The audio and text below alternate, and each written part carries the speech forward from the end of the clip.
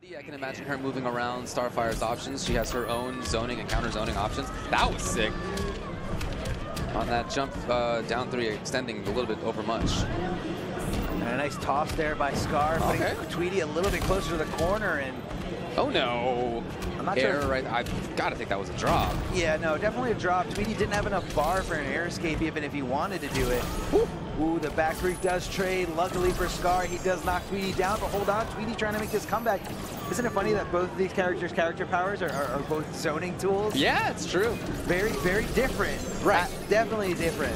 You know, Starfire is more of like a zoning enhancing tool. Yeah. You know, she can either rock it raw or she can, you know, use it to extend combos, use it to extend projectiles.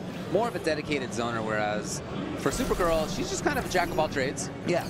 She can get in your face. She can, you know, keep the pace nice and slow at full speed. Ooh, that's amazing anti-air button. One of the best. Yeah, that back two. Got to be ready with it. Trying to get out of there is Scar. He needs to take off the skin on this fish. Hasn't quite done it. Trying to move forward behind it. No. Oh, wow. Great spacing there by Scar, making Tweedy overcommit and overreach there where Star was at home. Oh, okay. Tweedy ends up getting a bunch of damage out of that. Moving forward very cautiously, but nevertheless doing so. And that finally is going to be the round. As the smart toss there by Scar, it kind of knew and fished out the fact that Tweedy was just going to hold on a block and wasn't going to press a button here. Tweedy taking the overhead here. Scar, as he comes down with the pile driver. Tamaranian charge doesn't get him out of the corner like he had hoped. Okay. Well, we see a clash. That's exactly what comes here. Tweedy has 2 bars. Scar just the 1. Just the 1 bar. Is he going to spend it? Okay. Tweedy spending 1 bar for 15% of his health back. Rushing in here is Scar. All of a sudden on the ground approach. That's a lot of chip damage right there. Hold on. But okay. Can he make this happen? You know, 1 more good mix. Well, honestly, maybe 2 more good mix-ups here for Supergirl. Okay, doesn't end up working. We're kind of not really on his side. Yeah. Everything was on the line. That would have been huge if Scar were to pull that upset. She does have a couple of different wake-ups you got to look for. They could both be dealt with, but you got to look for which one's coming. Pushing her back. Okay, great reactions there. You know, that's the damage mounts. Look at this yellow. You know, a teleport like that is not too easy to sniff out in a game where you have to hold back to block. So, you know, that just shows you, you know, what kind of reactions Tweedy has. Trying to get the whip punish, but he wasn't quite there. And then that's going to get the chip. It's a very strong round right there by Tweedy. In very much control. He's got the stage. He's got the big life lead. Okay, maybe not for long. Great call out there by Scar. Utilizing that Supergirl forward air dash to make sure he got on Tweedy. Tweedy with the delay wake up, avoiding the statue, avoiding the interactable. Very smart. Great awareness. Harassing here in the corner. There's not a lot of strong mix-ups out of it, but he's just maintaining pressure. He's trying to get Scar to, you know, crack and press that down two. Down two, a little bit one of the riskier buttons here in that situation, but you know, I feel like Tweedy did do what he wanted to do, and he said, okay, Scar's going to rely on the down 2. He's going to disrespect me next time, so I'm just going to wait and probably punish it. Still trying to maintain some control, trying to meet a river action, but no, not quite. Oh my god, the wake-ups have been so consistent from Tweedy. And as we said, you got to mix up between the 3 that she has, but he's been doing it so well.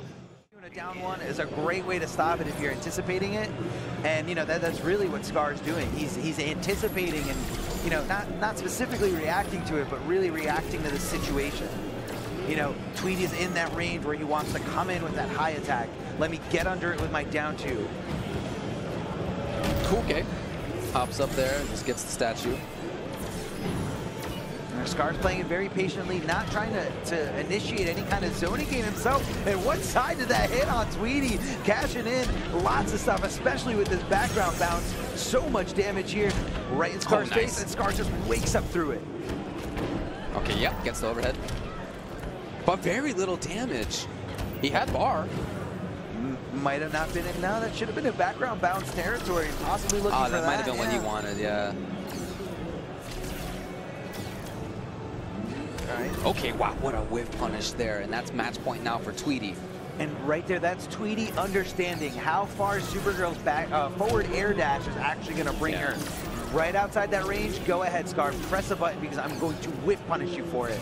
Now this is looking pretty heavily in Tweedy's favor here. Complete control. Can Scar make this comeback? Can he make this happen? Okay, the round. Well, he's dropped this a couple of times. Ends up getting it. Kind of a funky interaction. Yeah, I don't know, man. It was a little silly, but I feel like Tweedy got out of the corner, which is what he wanted. Never mind, as he just air dashes back into it. Kryptonians value respect. Soak up some sun. You definitely don't want to tell a Kryptonian to soak up some sun. That just makes them stronger. Right? Yeah. Just makes them stronger. Oh, the anti-air. Yeah, back to you. Such a great good. normal. Trying to snipe a little bit from afar. Scar, the intention is not just the zone. He wants to get a knockdown and then move forward. Exactly. That is exactly what Scar sees. You know, couldn't really move forward there because of the Stardust in the way. But, you know, he's pushing Tweedy a little bit closer to the corner and gets the throw. Took the risk on it. The risky stuff there, as we saw earlier, him. Oh, here's a chance. And that could have been a lot. You know, that really could have been a lot right there for Scar. It's a big drop for him. I'm not sure. I feel like Scar did have the meter there. Maybe he just didn't press it. Maybe he thought he didn't have the meter just yet. He had a lot of bar. I don't know. He's in big trouble right now. Starfire just trying to set up an inescapable chip situation. Okay. Alive. Barely, but alive. The wake up is going to do it. That forward 3 whiffed, and that will be it. Tweedy.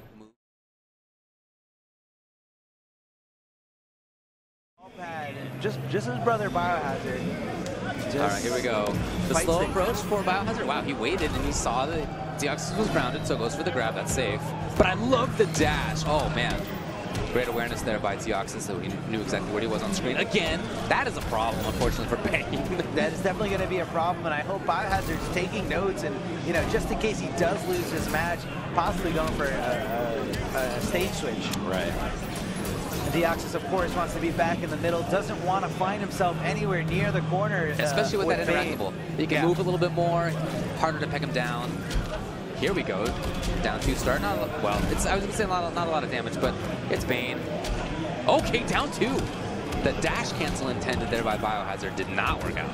Oh, went over to the other side and just waited for him, baited him out of the sky. And there, now here, this is not where you want to be. Bane's got armor. He used that string. I never see a Bane use it. Sick. I'm not sure if that was supposed to be. Maybe he was just banking on the fact that Deoxys was going to move. Yeah, I don't know. It was pretty weird. But, like, you know, there was no tick throw there. Like, no, it doesn't work. Yeah, you cannot tick throw there. So, not sure. Oh my God. Can you get, he just needs one more hit. No, the low. It wasn't enough. It wasn't enough. Are we going to see wake up uppercut? Are we going to see wake up uppercut? No. There it is. Traded charge does the trick. I was just going to make a comment about how he pumped up Venom before Deoxys even jumped in. Yeah. It's like he knew before it even happened. This Blue Beetle is jumping in. Going to utilize some meter to extend the combo. Back 3 for the bounce, and hold on. Oh boy, it hit. Oh, this is big trouble right now. This is, that was going to hurt. Oh my God, yeah. It still hurts. Yeah, I'm right. 2 bars apiece, and Biohazard decides to hold on to it because he knows a bounce cancel is really going to be effective if he does finally get his hands on Blue Beetle. He's honestly just a few hits away from death. If he finds one hit and then gets the right combo with the level 3 Venom, that's going to do it. That's going to be it.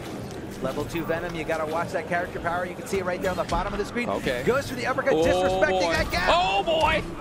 It's going to hurt. It is hurting. Oh, 625. And then the air right there, he has to go for the clash to stay alive, but so much more meter on Deoxys' side, he can force this to be almost the end for Biohazard. Cannot absorb anything. Yeah, that's going to be it. It was the hard read, and that's what So it is a stage switch right there for Biohazard. As you said, I think that's the right call. You don't get to choose which stage, but you can go to a random one. That's what he did. Yeah, no, that's definitely the right call. Blowing up the interactables while he can. Slow walk back by Deoxys, trying to just time out that Venom. He's done so, at least for level 1. Oh, wow. Movement right there is perfect by Deoxys. Just consistently excellent movement, spacing, knowing when to control. Here it is. Wake up. That was Fireball wake up. Oh, that's okay. gonna hurt. That's gonna hurt. Oh, he even spent 2 bars and it didn't matter at all. Plus. Oh, movement though. Just respected it. Deoxys ready to swing right afterwards. Look at that very slow level 3 debuff slowly come back. And Deoxys threatened the approach. No. And I feel like even though that level 3 debuff, that level 3 withdrawal was active, you know, he didn't really make a move. He just kind of, he's okay with playing it the way Biohazard wants to play it, you know? Whip punish. Nice. And we're going to extend this combo here. No air escaper by Biohazard. Biohazard, yep. Oh, he moves forward. That's going to be the round, just like that. Just almost instantly, it's over. Bane has 2 bars. You're dead. No, it's over. Yeah. You're dead.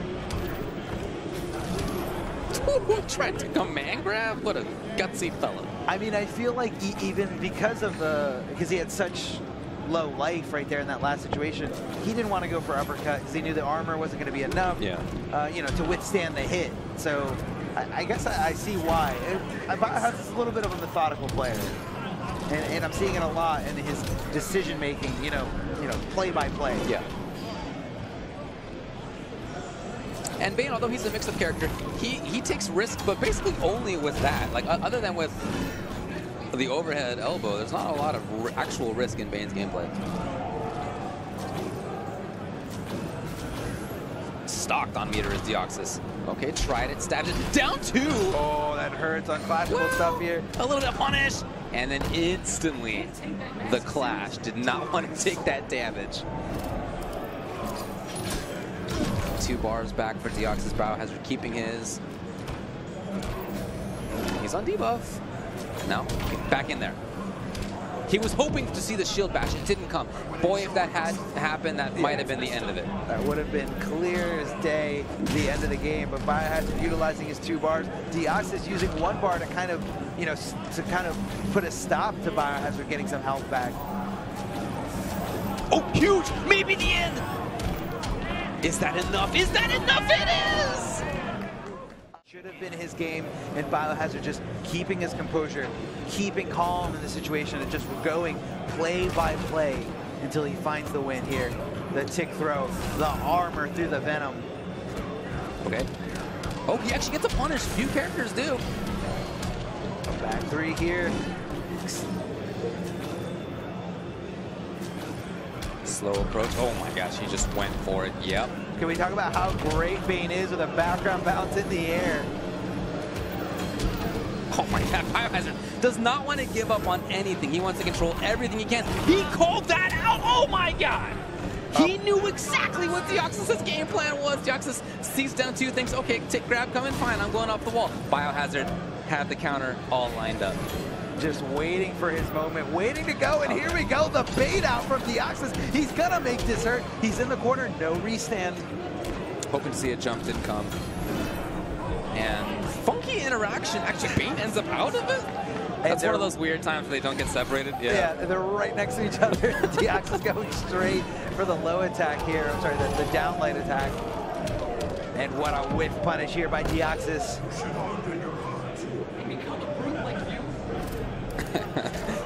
2 bars there for Biohazard. He still has 2. Still very dangerous. Biohazard trying to make his way in, just inching in, just, you know, utilizing that walk speed from Bane. Forward dashing whenever he has the opening. Okay, overhead right there. The cross up. Oh boy. And that was a punish for the air escape. Oh my god. He flashed finally. 3-2, I think, on meter. Yeah, Bane has more. He spent all 3. He spent all 3. He wants to make sure it hurts. No longer susceptible to the glitch from Injustice 1. Bane can actually do damage in the clash animation. Hits him with the supercomputer and snatches him out of the air. Oh, it wasn't enough? No, it wasn't. Looking for Can't anything. get ahead of himself. I think he's kind of getting ahead of himself. There you see him dashing. There it is, though. Level. That Bane's levels of venom give him hits of armor, but when he's at level 3, he actually doesn't take any hits from projectiles. Just ignores them. Just ignores them. Whip punish. Nice. Here's Deoxys now. Oh, could have gotten a little bit more. What a back off. No punish. Deoxys now in trouble. Oh, hitting him before he gets on the wall. The down 2. I love how ready he was for that cross-up jump 3 intention right there. What side was that on, David? What side? What are you going to do? Leaving him in a standing position. Very dirty stuff here.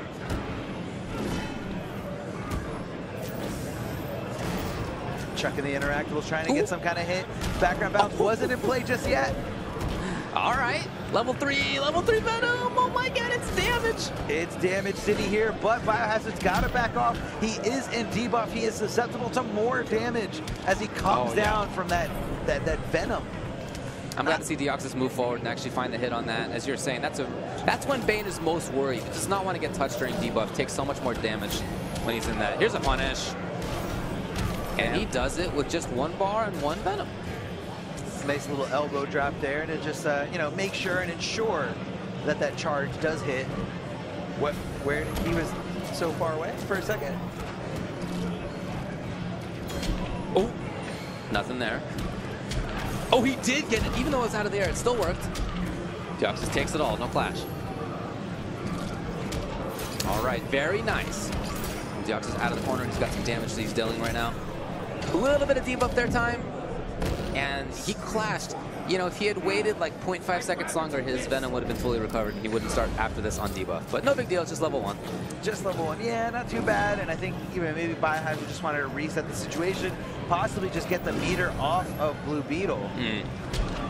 But down 2 does convert it after the command grab whiffs. No attempt on the anti-air.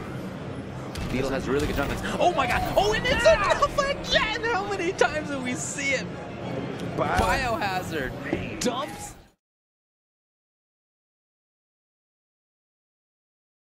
It takes so much out of you that you cannot keep going. So because Gross defeated SonicFox in losers, he kind of, you know, sat on that grenade and stopped SonicFox from winning the tournament. That's right. And here we go, HoneyBee, that patented flash gameplay here. Wow, the trade definitely working out there for DR Gross. Much better in his favor. Tried to get through something, nothing came.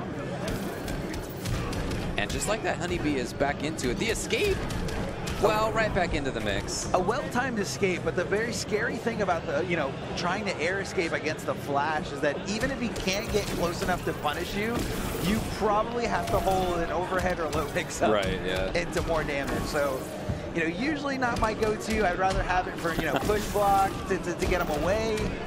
And, you know, but, you know, Gross off to a great start here. Yeah. Or I guess, you know. Comeback of his own. Yeah, definitely a comeback of his own. Running away with that health bar.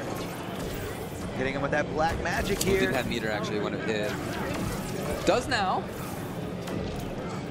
Oh, he was hoping to see the approach. Nothing came there from HoneyBee. Oh, here's Gross. I mean, didn't have trade. Yeah, even when that Speed Force is activated, that move is still very, very fast. That's very crazy. Forward advancing. Okay. I don't know what's playing on the jukebox here, but Gross definitely knows now. And Gross is looking pretty good. HoneyBee has a lot of meters. Yeah, 3, I think to 0 for Gross. So it's whatever HoneyBee wants. 2. 2 bars, definitely good. Especially 25%. Holding on to that 1 bar. Sure. Yeah. Not a bad idea. Trying to approach, but Gross is super ready. Oh, this one's gonna hurt. Yeah, it's bad news right now for HoneyBee. Stays alive, but really not for much longer. He cannot get touched. And that is gonna do it. That's gonna do it. Although win That he plays is that he has Flash, super offensive character, and his others tend to be more zoner style. He's trying to complement the different matchups, and I think this makes sense here. No, yeah, that's definitely the best way to describe it. Complementing those troublesome matchups, those things where Flash just really just can't hang. And right now, looking good for HoneyBee. Pressuring a little bit, nicely done. Still in there. Dang, he just melted that life bar. That was a shocker. I can't believe how fast and how dominant that round was for HoneyBee. Wow. That jump actually was so floaty that he was over the back two. That's crazy. Somehow got over that back two here. And now Gross is in the driver's seat trying to make a comeback of his own. Meter burn forward 3 and the Temporary charge. It is safe here, folks. pushing him away, chucking the stone bench here, and Black Adam just blocks it with his forearms.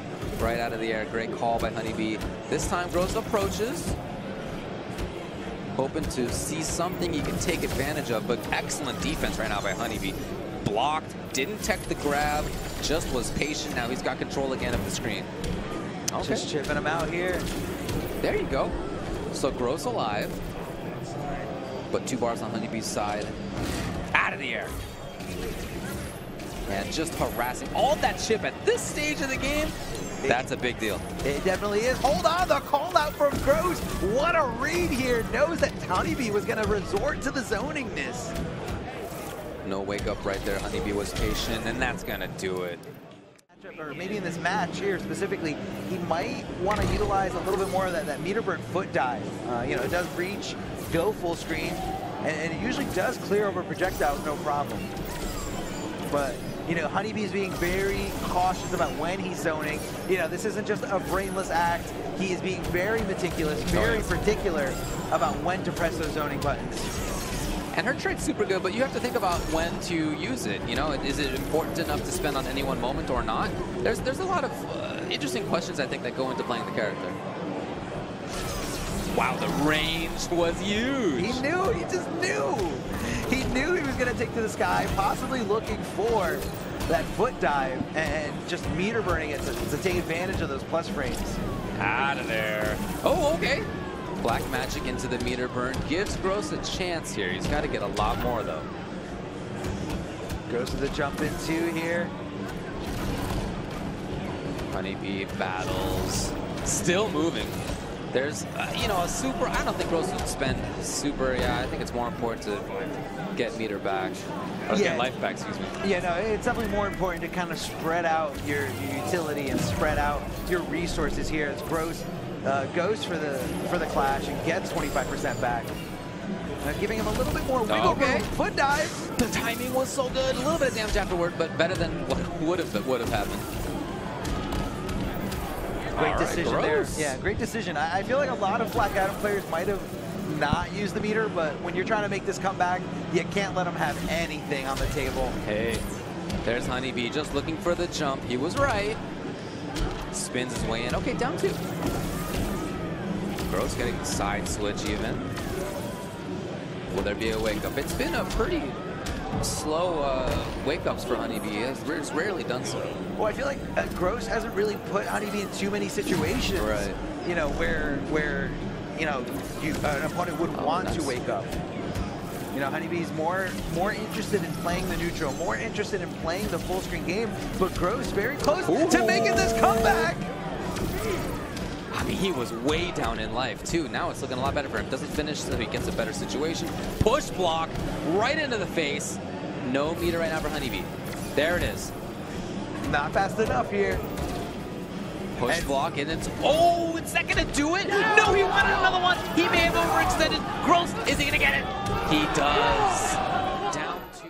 Doing it. He talks about it time and time again, how players just don't think he's going to do it, and you know, he's so good at timing it perfectly and just shoving that down your throat. Well, his delay before that to miss the jump 3 was perfect. So really good understanding of what was needed at the moment. He starts off this one with the life advantage now. That forward advancing mid does wonders there, but Starfire tries to do a lot of those Stardust shenanigans. You really can, you know, just advance and hit her and punish her out of a lot of things. It really shows you how much time and effort Gross has put into understanding these Starfire setups. Dealing some damage from afar, not a ton, that's punish. Not really sure what HoneyBee was looking for there. Just kind of, I don't know, I feel like he just kind of gave it away with the Tamaranian charge. Gross is in and just mauling at this point. HoneyBee trying to play patiently. Getting some damage here. Has some trade and he spends it, but no meter. Okay, it was a little later, I think, than Gross thought that HoneyBee would jump. Yeah, I feel like HoneyBee was waiting for that jump, that down 2, but really just waiting for any kind of movement at all. Saw him flinch, press the button, and you know, that's just the kind of player HoneyBee is. Right. Oh, Black Magic as a meter here. Keeping it unclashable. There's a lot of damage on this. swinging around. This might be it. Is that it? This last little hit, not enough. But That's that will gonna be do enough. it. What are you going to do about that? Or maybe, is it going to be okay? Will he make it? No! When you have so much meter. SonicFox says, you're crazy. Sure. Here you go. Oh my God. So Big D had all the preparation time in the world, and it didn't help. In tournament. It didn't help. Okay, well, it's going to be the mirror after all. SonicFox in the slightly browner version, I guess. Kind of a funky green brown. Yeah, you know, Semiij rocking the purple latex. And SonicFox, I feel right away, I see what this Catwoman is doing. A little bit more heavy on like the Oki setup. You know, going in for those ambiguous jump-in ones right after knockdowns. Whew, the tech, gorgeous. I love how they're walking in and out of each other's jump 2 ranges, each other's whip ranges. This is a really interesting little footsies battle here. Neither one wanting to overcommit. They both had the same idea. SonicFox stabbing in a little bit here. Down 2, maintaining control. And boy, he took that life bar. It was not fast, but he only took chip damage. You know, Semiij thought it was his turn to swing, and SonicFox is like, nope, here's the back of my heel. Now we have the switch, but jump 1 actually works. I thought that Semiij wanted that spot on screen.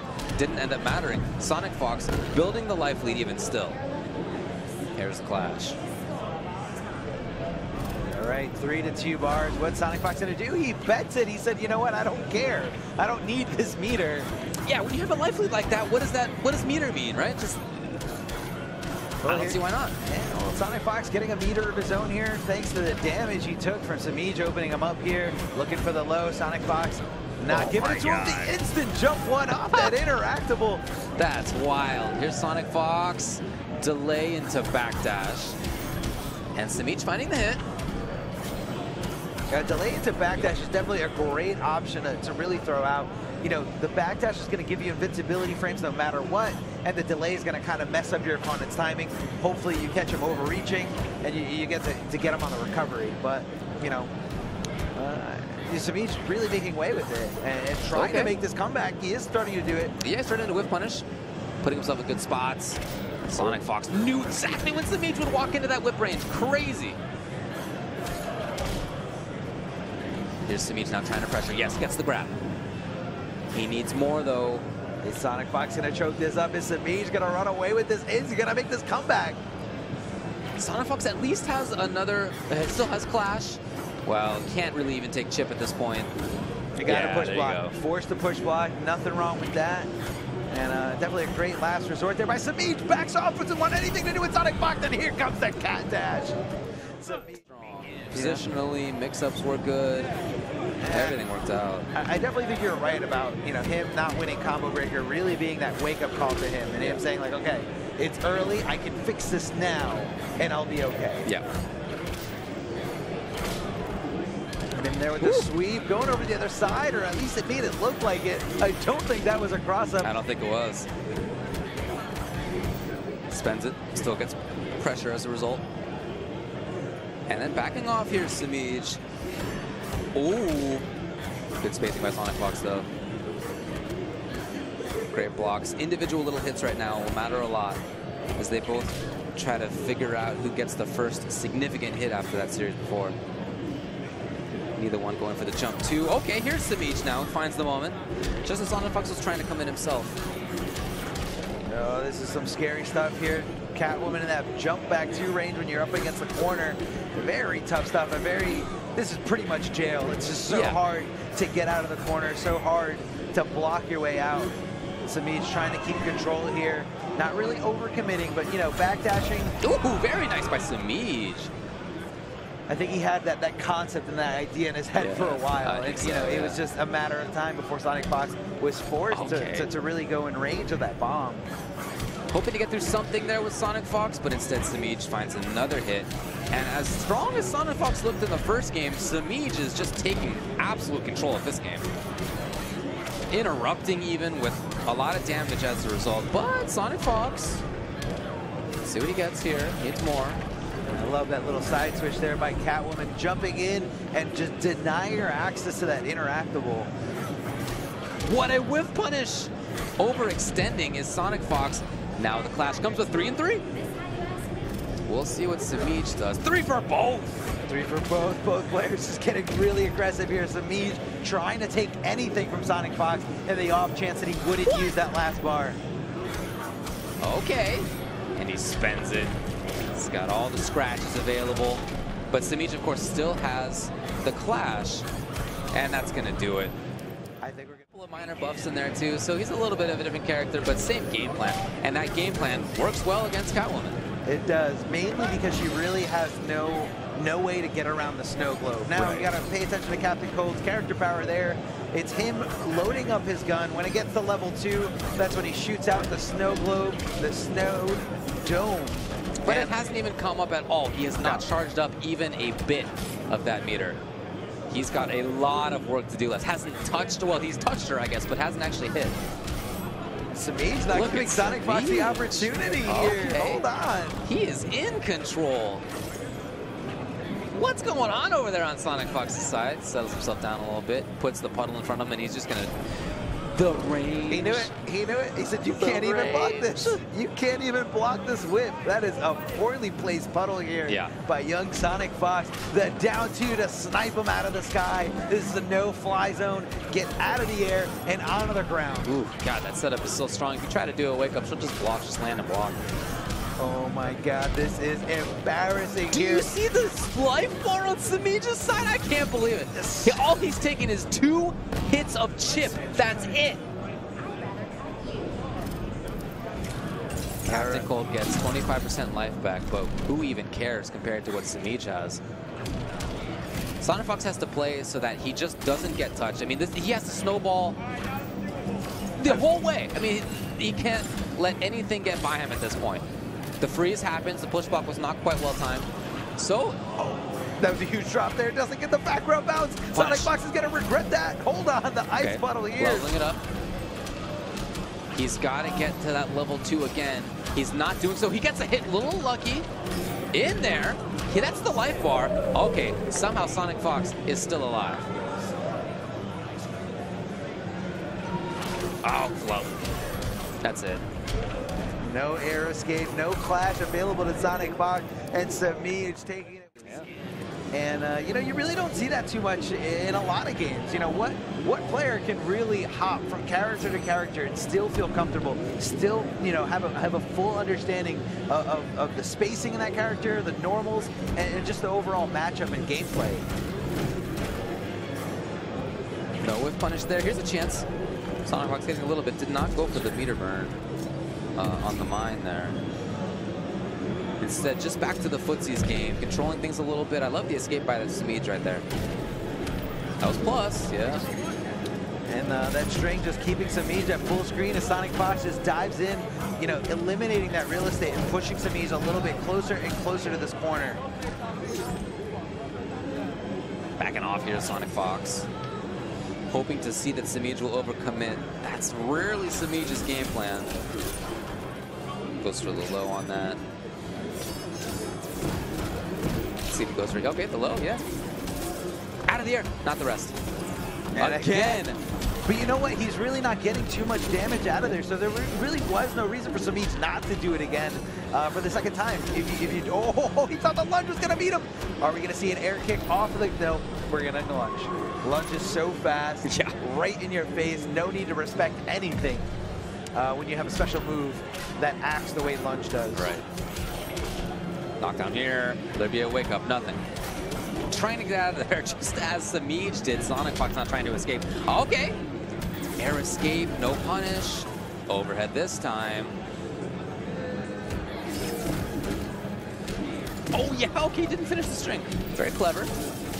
Going over the other side, looking for the cross-up and just not finding the opening here.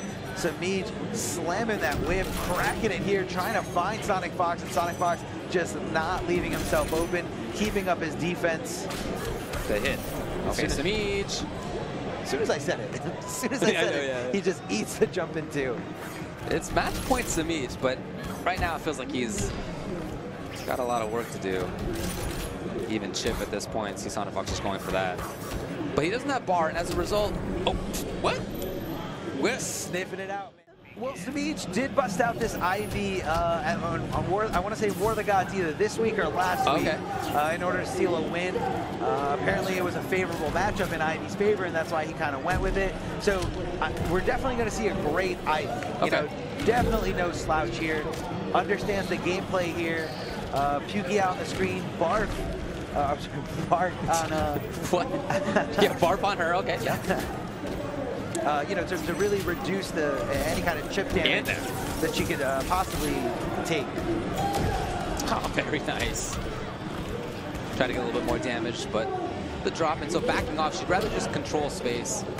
Does have mix-ups up close, but moves back. She's got one of the best forward threes in this game. Kind of like Batman, where it just kind of throws herself forward. She closes the gap. But that running forward three. Yeah. But really, what SonicFox is doing against Big D, every time Big D went for it, SonicFox, on reaction! On reaction, parrying it here. Because he didn't have the bar to meet him with a meter burn back three. He would definitely rather meter burn back three that move. Easily, no questions asked. All right. It's match point SonicFox. Didn't go over the rest of that string right there. Semiij would have whiffed it. And still in here now. Should be the life bar as well. So we're going to go down to the final life bar here for both players. Noble Semiij, Echo Fox, SonicFox. One of them makes winner's side top 8. The mine is down. Semiij gets out of there, but does eat the Gotham Stars here. Just patience. Now Semiij looking for the opportunity to summon his trait, to summon Pukey here, where he can just kind of, then there it is. Yeah. As long as Semiij doesn't get hit, Pukey will stay there for a little bit until the end of the timer. Oh, it did work. That meter burn forward three from downtown. Such great range and a great combo starter altogether. SonicFox spends 2 of his 3, and now he's got the screen to control if he can. Long time until that trait comes back on Ivy's side. Way too far away. And what a Semiij finds that. I love that he ended up with this to get close again, get more damage out of it. SonicFox trying to get in there. Oh, SonicFox might be in trouble right now. He's in a lot of trouble right now. Pukey gonna be adding so much chip damage. A beautiful throw there by Semiij. Okay, meter burns it. It was fast. Does connect. SonicFox hits the low in a little bit. Keep in mind, Semiij still has his clash available. This is such an intense situation. 2 bars. Semiij just chipping. There it is. That's gonna do it. Semiij sends SonicFox to losers bracket. And Semiij. I don't believe they live in the same household anymore, so, you know, I'm sure Breeder Voorhees has expanded as a player, maybe picked up a few new tricks here and there that Burger King just wasn't ready for. But Deoxys here off to a great start against Tekken Master. Tekken Master going to Brainiac, and Deoxys with, of course, his Blue Beetle, as he is a Blue Beetle specialist here. Looking for that down 2, doesn't get it. Great blocks, though, by Tekken Master. You know, that's really good defense right there. I love the offense, and some of that's executionally difficult, too. But awesome defense by Tekken Master to just hang out. And that was a great move there by Tekken Master, getting that interactable auto play as he saw how pesky Deoxys was being with it, using the invincibility frames as you jump off of it.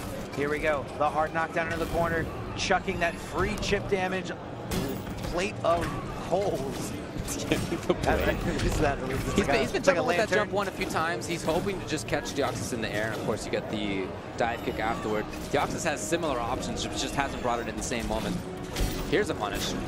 Oh, look at that. No, he didn't have the meter. No, look at him just dancing around beautifully with that trade, but this might be it for Tekken Master's first bar, as Deoxys utilizing those 2 bars to make sure that it kills in that situation. And Tekken Master not finding himself in too much of a pickle here. No, he can kill very quickly. Oh, must have tried something else there, but instead the down 2 from Deoxys interrupted it. And this is good damage. Especially while he still has that first life bar up. I feel like it's all gravy at this point. Overhead. Had to spend a bar to get it. You gotta watch out. Sometimes those Brainiac players get a little pesky. They'll, even when they have the meter, they'll just do dive kick, and then dive kick, and then dive kick, thinking that you're looking for the overhead. The overhead that just never comes. So possibly challenging there. was Deoxys. Oh, punch. Yep. Big chance here for Tekken Master. And a player Tekken Master's caliber isn't going to leave damage on the table. He's going to take those. He's going to punish wherever he can. But Deoxys went right back to it. Still did the low anyway. It did hit though. So here now is a clash. Tekken Master has 2.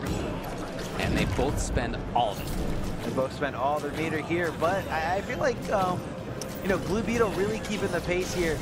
Because that projectile from Brainiac is a character power. It doesn't really build him too much bar. Oh, yep. Didn't get anything else. And Deoxys slowly being backed up into the corner. Looking for the escape. I think, yeah, Tekken Master's looking for that wall jump. There it comes. And Deoxys giving it to him whenever he wasn't expecting it here. Right. Eating the kick as he jumps off the wall. 3? Yes. Unclashable, excuse me. And now Tekken Master has the life lead just like that. Oh, yeah. Wow. If he had kept it up, that actually might have been back because there would have been a lot of life coming back on Deoxys' side. Punish, no! And Deoxys has super ready to go. If Tekken Master gives him the opening, you know he's going to take it. Oh, no, that was an input error. He didn't take advantage of it. And he just charged right in. His team, they're doing a lot to try to bring more of a representation to his region. And you got to definitely check out Habibi Wars. Oh, flipping over to the other side and keeping Tekken Master in that standing position here. Unfortunately, couldn't utilize too much pressure from it. Just waiting for the drone to come over. Oh, yeah, okay. Actually did hit right there. Jump 1. I feel like Deoxys goes for a lot of jump ones because he can float cancel away from them. Right. So they're a little bit less risky in the hands of Blue Beetle. Very similar to what Cyborg does as well. Sure, we see that from Brainiac. Look, just like this. Just like that. So this is a very interesting air-to-air exchange from these characters. Yeah, we saw a lot of that from Brainiac, from Tekken Master's Brainiac in the first game. We didn't see it from Deoxys, so I'm happy to see it go back to it here. Took a risk on the meter burn right there, paid off. Wanted, I think, the chip, but it didn't work. Did not work, but instead gets punished for his troubles here. Deoxys running away with it. He's got the corner, ends it with the command grab. Ooh, very tricky. And not easy to do, by the way, either. Can Tekken Master find this? Okay, control, and he clashes super early. 2 bars. 2 bars, but he couldn't get that much life back. And you know what? Really what happened there is Deoxys just played him perfectly. Right. You know, making him overextend, getting back health that he could not regenerate just yet. Tekken Master assumed Deoxys would spend borrows on it, but exactly. Not what happened. That is exactly what happened. Here we go. And there's the clash. There's a lot of meter this time. So Deoxys does not go down without spending clash or bars. He's now spent both. Hailing that trade. Approach. Here he comes. And grabs the trade on the other side. Doesn't matter what side he activates it on. It's more about when he lets it go. It's wild to see that giant body. I mean, one of the biggest characters in the game is Brainiac, but he scoots around up there like a little bird. Yeah, he's definitely very mobile. Hold on, leaving him in a standing position, not giving him access to wake-up attacks. Deoxys with a very smart setup. And again, this time the correct block by Tekken Master. Tried to get air-to-air. Not quite. No punish. Oh, yeah, just I guess must have thought that there would be a meter burn like this, which is safe. It was, in fact. Okay. Can't get touched now. Tekken Master trying to slowly approach. If he finds the right hit, it's going to do it. Well, okay. Keep it up. Yes. What can he get after? This is the question right now for the next mix-up. Where's he going? The grab, and it works. Mix it up a little bit, and what a perfect read here by Tekken Master, trying to run away with this set. Very close last game. Tekken Master, you look at the score and it says 2-0, and I don't think that tells the story of this matchup so far. Definitely not. Tucking the interactable out of play. The interactable is great off of, you know, utility characters, non-power characters. So I think Tekken Master just kind of wants to get it out of play. Out of there. Okay, ready for it. Deoxys with down 2 anti-air. He starts this thing off. Great blocks.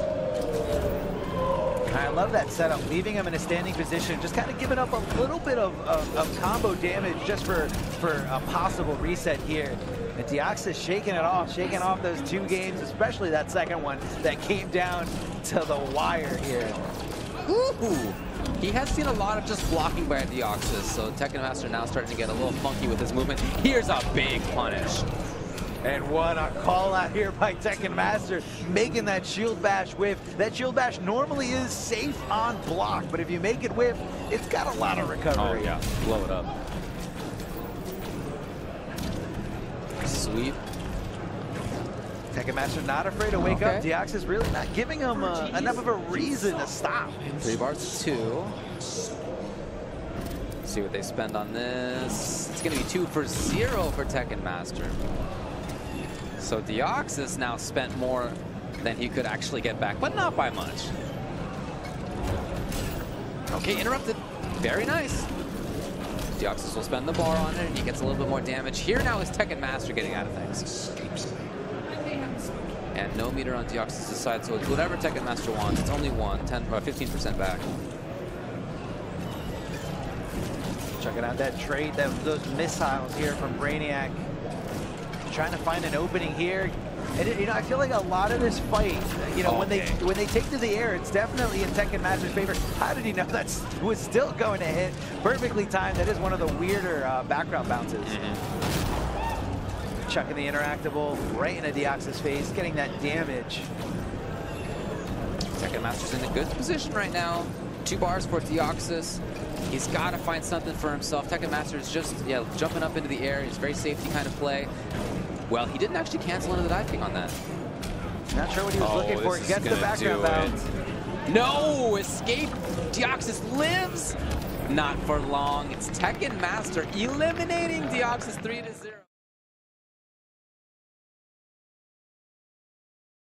Defense, whatever it is, he is very untraditional. Yeah, he's definitely a mix of both, and utilizing that character power here. HoneyBee gets the wake-up punish. Very rare instance here in this game, but that character power drops him down to a tiny little hitbox that can hit you with lows, overheads, or even throws. Right. And you know, it's just so pesky, and it's kind of like a nice way for Adam to get in, get damage, and then back off, wait for it to be up again. No.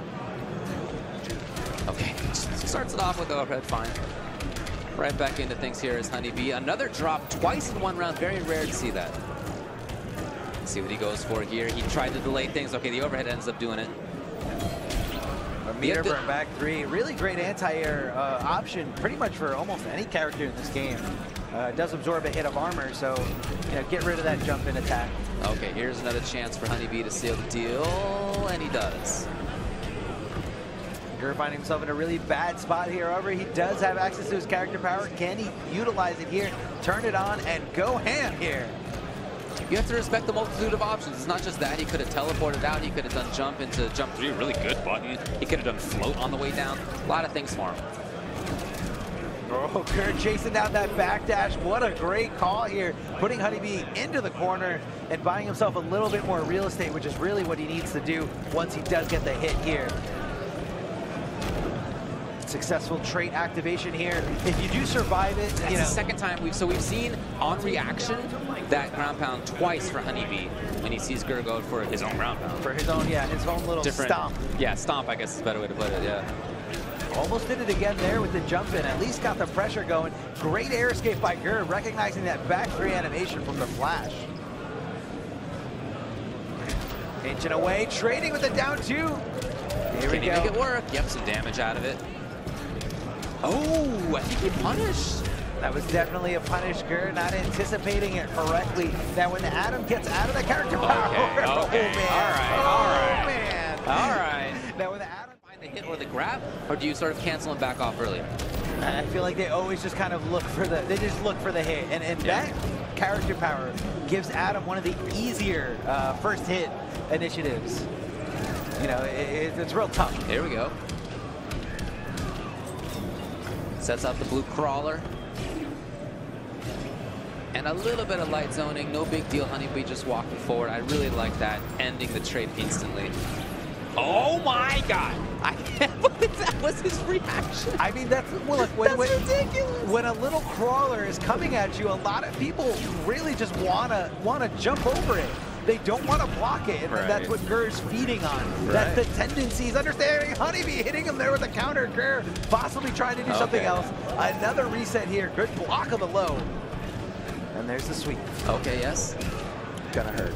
Yeah, just like that, HoneyBee. Hasn't quite taken the round, but very close. Yeah, that's gonna do it. It was a defensive throw though, so out of the corner. And Gurr gets a lot of screen now. Again, it's very consistent. And look, I mean, respect to HoneyBee because that's not easy to react to, but he's done it consistently. Yeah, definitely. 100% purely reaction-based and stopped right there in the running man stance. Didn't want anything to do. The double overhead after the float. HoneyBee not ready for it, and Gurr converting it to a lot of damage here. Damage over time. The green junk. Getting out of there. Teleport, no meter burn, so no hit actually, but pretty fast recovery. Another on-reaction thing by HoneyBee, but not the rest. Allows the clash.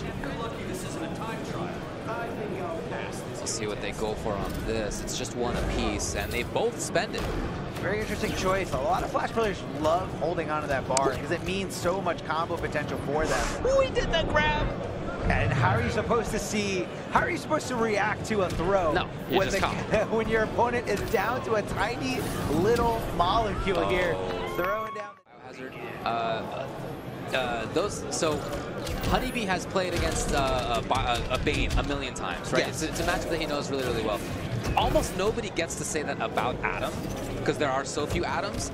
And so at this level of play, it's really just Gurr, and if you haven't played a lot against Gurr, you don't have that experience. Yeah, you gotta give him games. You gotta give him games if you want to find out how he works. Okay, yeah, blows up the trade immediately. Ah. Oh, okay, wake up. Wake up, why not? No reason not to. What's he gonna do? Yeah, some good damage on that. The escape.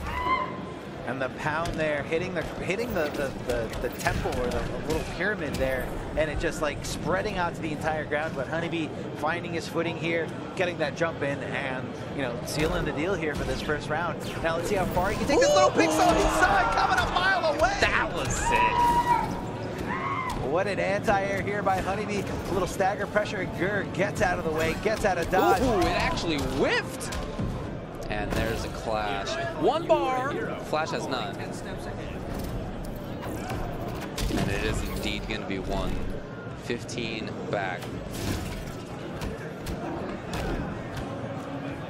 Flash just playing patiently. HoneyBee just doing his regular thing in there occasionally. Gurr stomping on the ground.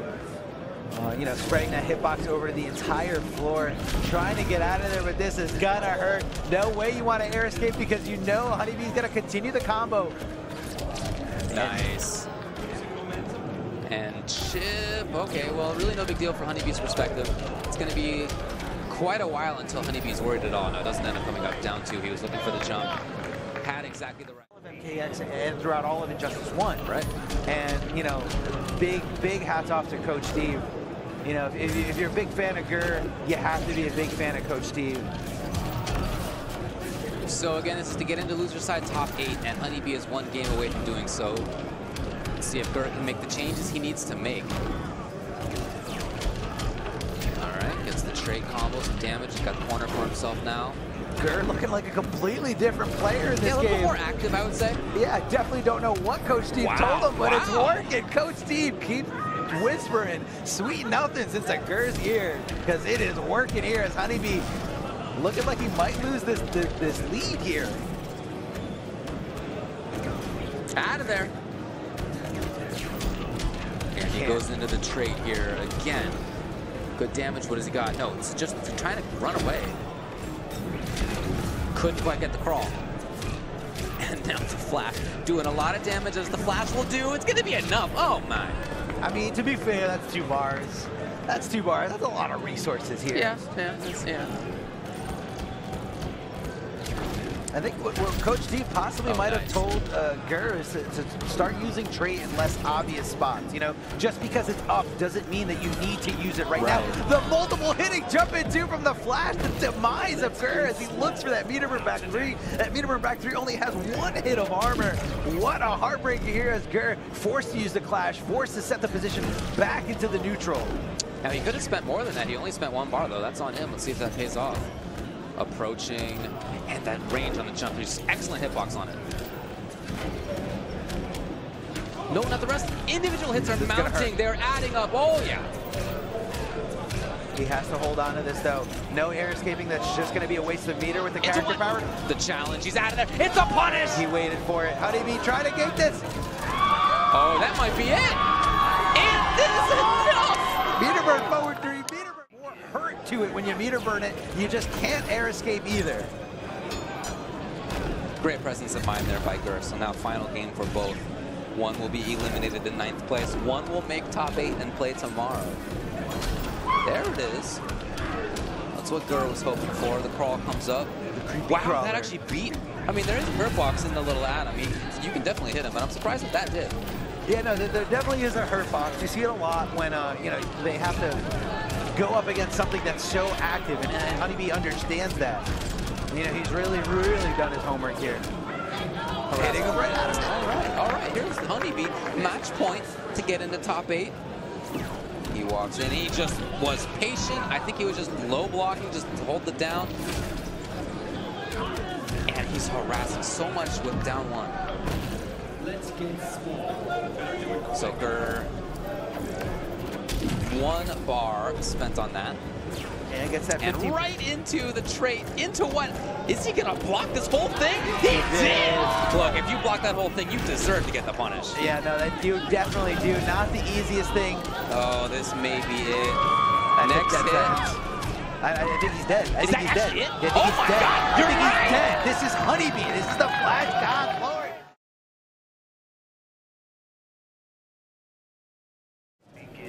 All right, here we go. What's going to be the starting move for EverKing? Trying to find a little bit of space between himself and Scar. Backing up, and he does get the hit here with that back 2-3. A pretty safe string.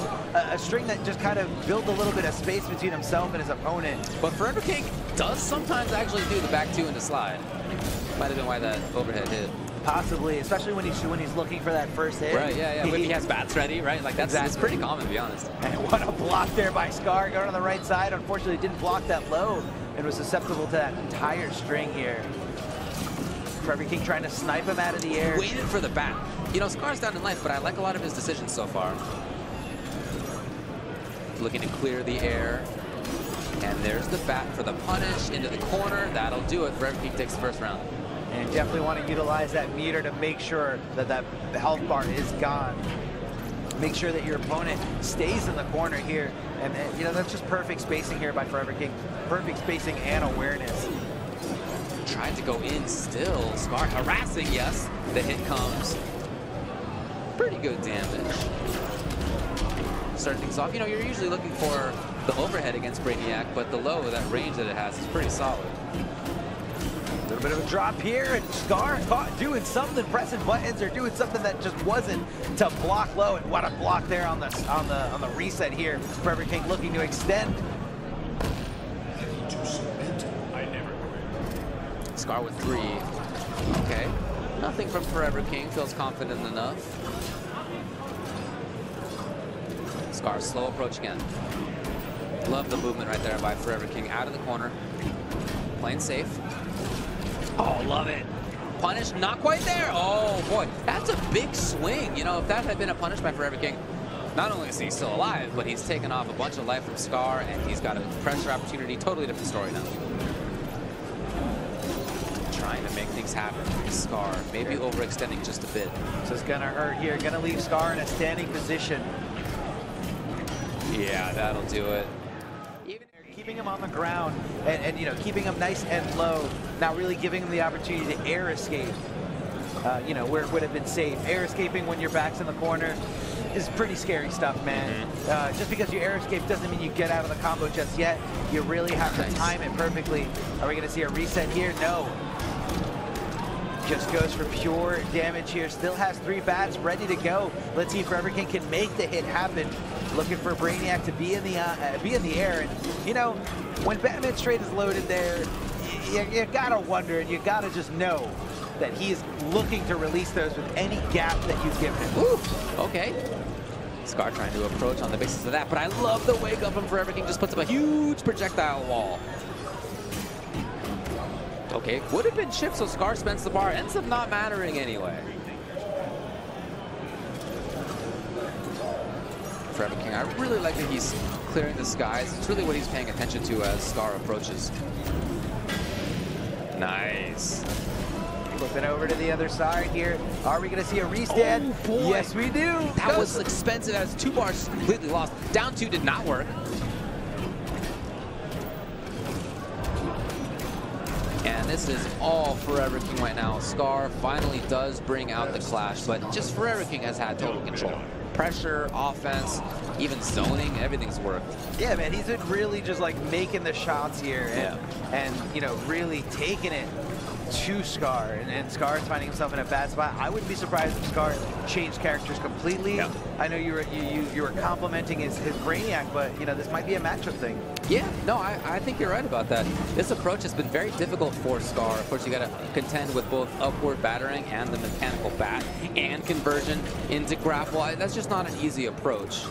But you know what I think is really sly about Forever King is I feel like he wasn't utilizing the upward batarangs until the second match. You know, until he, I think, okay, okay. You know, if you do that to an opponent on the first match, you're just kind of like giving him the ammunition or giving him the information of, wow, he can really deal with my jumping shenanigans. Maybe I'll switch. Right. And I feel like kind of Forever King, I feel like I couldn't see where the opening was. I couldn't see where Scar was like, okay, I know what I'm doing wrong here. And yeah, typically there's at least like you can identify what you should have done, but I don't really know.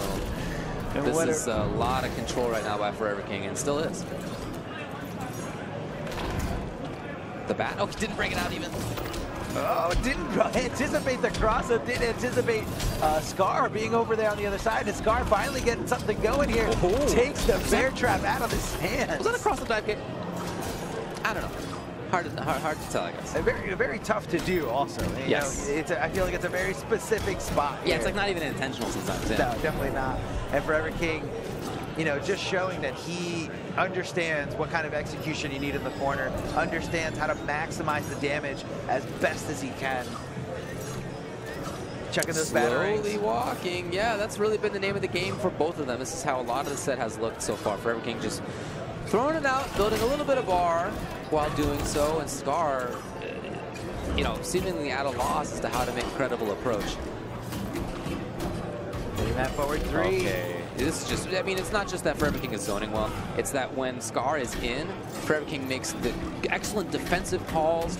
He will turn his own defense into his own offense well. It's like he's just had everything. Oh, and covering his bases here. Scar sending out that drone, dropping that nice little projectile onto the ground here. Forever King trying to get a throw to happen.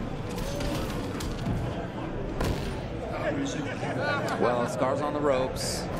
3 bars versus 2, and Forever King feels content enough to just not spend anything. I mean, the way he's been playing, for Scar to have an extra 25% life on the life bar, it just doesn't feel like it matters all that much. Yeah, again, excellent preemptive anti-air.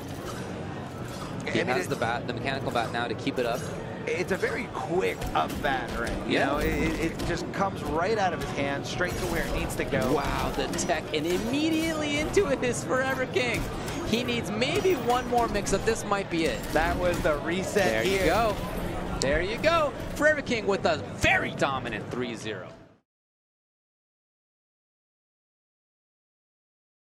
Train up a lot. Rewind made top 8 at Combo Breaker. He was sent to loser side by Deoxys here.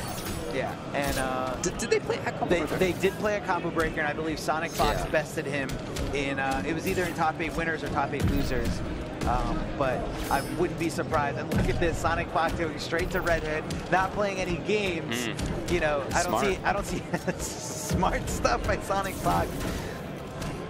Yeah, considering how he lost to Semiij, kind of screwing around at the start of it. Yeah, no, that's definitely what happened, and that's I'm just calling it the way it is. Yeah, I think you're right. All right, and Rewind Oh looking for God. something here, and eats a Gotham Star right to the face. SonicFox. Oh, I love that he dashed in and didn't attack. He just dashed and waited. It's so threatening.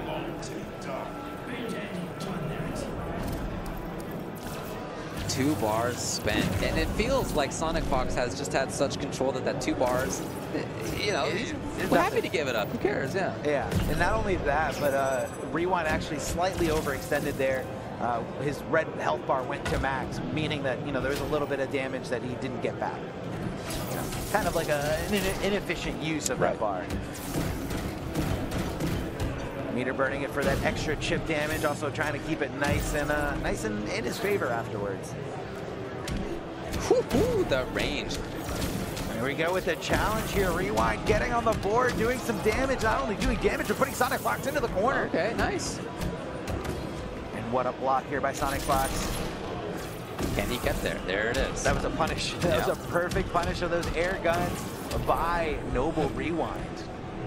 So, okay, first life bars aside, Rewind is looking a little stronger. He's moving a little bit more, getting some punishes, doesn't there? Now, I guess that might have been too low. Yeah, yeah. So I guess Red Hood has to be high enough, because that was a reversal there by Noble Rewind. Couldn't have come out any faster once it made contact. Right? I think it's more about, you know, when it whiffs or when it's a little high in the air for Red Hood. And what a punish here! Now. Understanding the interactable, understanding that he is susceptible to a full combo punish. But even this chip is something Rewind can't afford. I'm surprised we didn't see a push block. Here we go. He really can't get touched now. And it's going to be hard. Will he spin a bar? I'd be surprised to see. Yeah, I'm looking for exactly that. I'm looking for. He's not picking Firestorm in this particular matchup, or maybe against his particular opponent. But maybe SonicFox knows a little something about Firestorm that the rest of us mere mortals don't.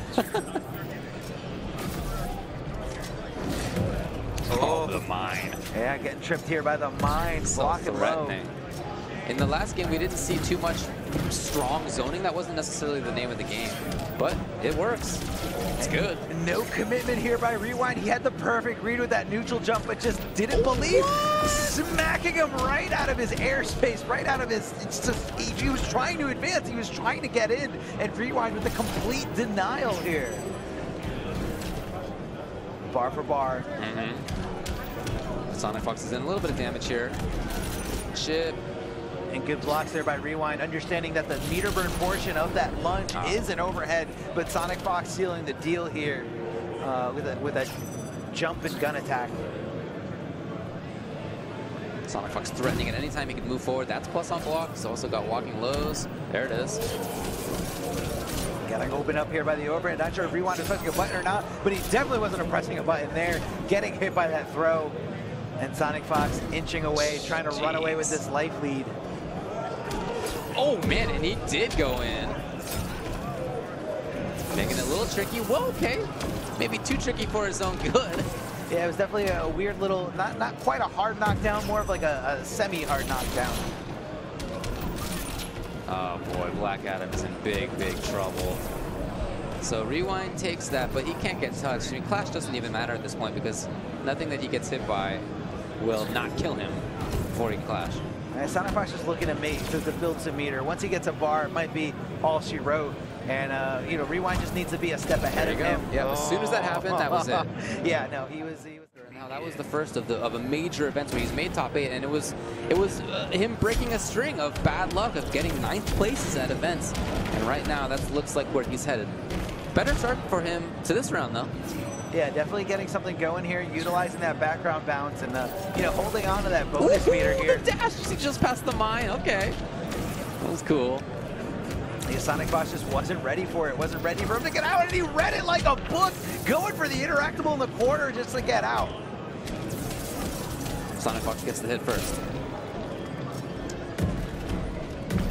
And he went for the low. Okay. That's the tricky stuff, is just how infrequently SonicFox meter burns that low mine, because it does detonate right away. Right.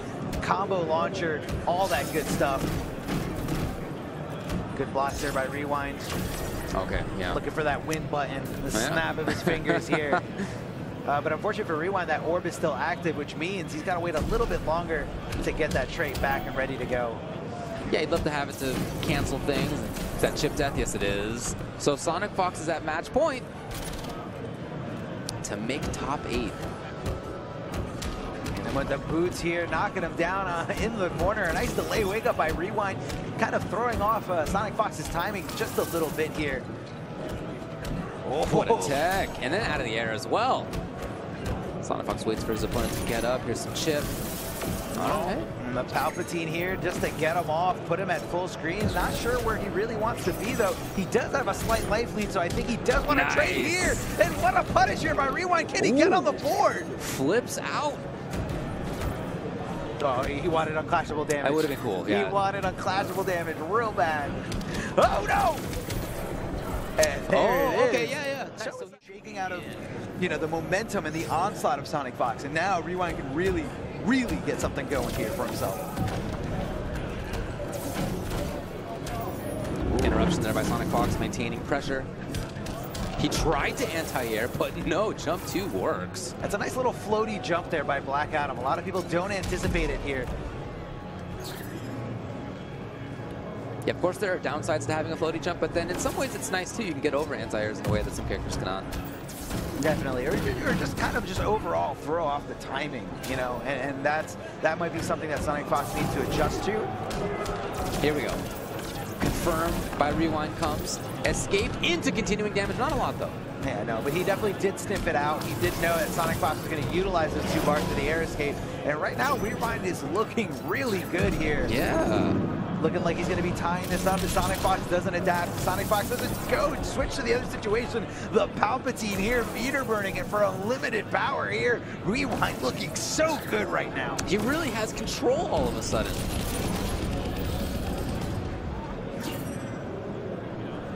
He's trying to play patiently, doesn't want to overcommit here. That was a punish, Sid. There's a, counter. There's a little bit of a counter. I guess SonicFox maybe trying to backdash. Just didn't want anything to do with Black Adam up close here. Right. Wow, he's pressed the button in a very funky spot. But it was the right spot, and again, we have match point, SonicFox. Think about the Gotham Stars here again with the black magic here. Boots, and SonicFox gets the clash. 2 bars for him. And he spends both. He's very close to the 3rd. Yes. Yeah, I feel like in this matchup, both players are kind of always doing things, always throwing out projectiles. So I think SonicFox was content with the idea that he will go back to meter building. God. Hold on, just smacking his advancing forward. That's so hard to do. You have to have such reactions. The setup here blows them up. Oh boy, that's gonna do it. And Rewind is at 2-2. Look at that. His cold got destroyed by Semiij, and it's what he's going to go to here with his tournament life on line. For SonicFox to not make top 8 would be a giant upset. I don't care who beats him to do so. It's an upset. It is. You're 100% right. SonicFox is just that good of a player here, but hold on, getting something going here. Gets the back throw, putting Rewind a little bit closer to the corner. Now just finding himself in a bad spot. We might be seeing puddles. Oh yeah, he can get real tricky in this corner. Oh, lets him escape. Nice. He jumps out of there, gets him with a foot dive straight down, and SonicFox not ready for it. Wake up with gun, all right. I mean, he did back off, so he kind of just showed him, all right, go ahead, build a little bit of meter. Dash is in, okay, movement here. Interruption again, didn't spend bar on it. When a whiff punish, and just like that, here's Rewind. He's at match point to beat SonicFox, to eliminate him. To eliminate him and deny him any dreams of making that top 8, any dreams of possibly winning this tournament. Okay, but SonicFox, again, 3 times he has had match point here. This is the 3rd. Can he make it happen, or can Rewind make this complete comeback? Now watch out, Snow Globe almost ready to go. Rewind cannot give him any more breathing room. He will start it. It's almost there. Rolls out. The punish comes. And you know he's going to, charges it up. So the clash. Rewind has a lot of meter. utilizes 2 bars, still has 1 to hold on, pretty much a second one to back that one up as well. However, SonicFox did get to level 2 trait, and you know, the snow globe is ready to go. Yeah. Rewind cannot give him enough, can't give him a lot of breathing room. Interruption there. Not a lot out of that. Meter burns this one. Here's Palpatine. Still has that level 2 trait. The anti-air instantly with the clash. SonicFox 2 bars. I think rewind on 1. 2 also. And they both spend 2. They both spend it all here. When will SonicFox bring out the trait? If he gets the chance, but he hasn't. He hasn't. I think he doesn't want to test Rewind's reactions. He wants to get a safer situation. Right. Get a setup for himself. Yeah. He doesn't want to leave this it. May be it. This may be it now. Oh boy. This is actually a tough spot right now for Rewind to be in. He's caught. He's caught.